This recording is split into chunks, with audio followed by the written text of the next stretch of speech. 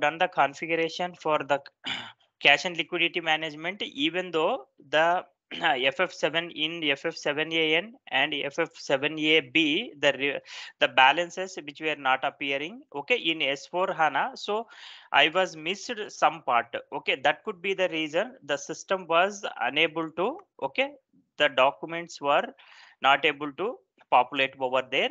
So what are the additional steps which I have done, okay, to appear the balances over there? Okay, first let me go here. Let me display the first balances, then after that I will explain.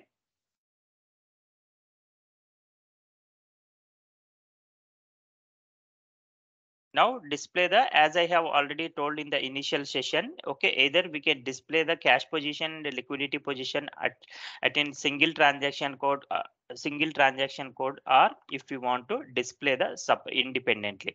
Okay, now company code, this is our company code, the company code what we have created. Now cash position, either you can view or you can view both at a time.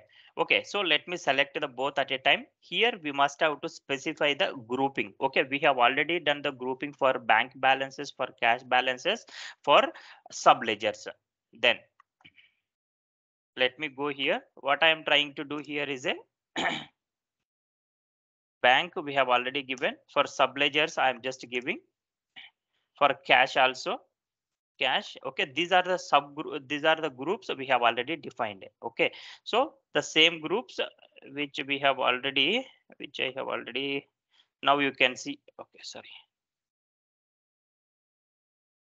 So these are the three groups what we have defined to derive the balances. Okay, so then execute. Now here you can remove the scaling. Okay, it's a, since the system will display the decimal places, then you just remove this one.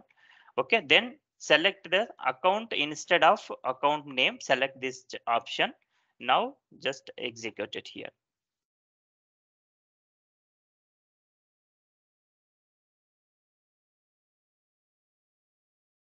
Now the total balances, it's instead of, as per our scenario, okay, 5,75,000 rupees. I will explain you, but still the 10,000 rupees is a more. Okay, I will show you what could be the reason.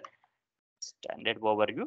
Okay, see, this is the bank account which we did not configured, okay, for our reports, but still it's a bank account, so that the system has been derived the report. What I will do, I will exclude this one as per our business scenario. Let me go up here. As per our business scenario, what we have done, cash in hand, okay, the bank account. Okay, this is the bank account which has been offered the limit. Then now if you can go and see here, okay, now the final balance would be a 5,75,000 rupees. But here it is a system is displaying this is the amount. Now if I exclude this amount from this here, then so that the balance it will get match over here. Okay, so the balance now header wise, each and header wise, if you want, you can just double click here. So the now the planning level is important for us. See, the planning level wise, the system is displaying the balances. Okay, the planning level is important for us here. See, HDFC, we just mapped whatever the configuration we have done.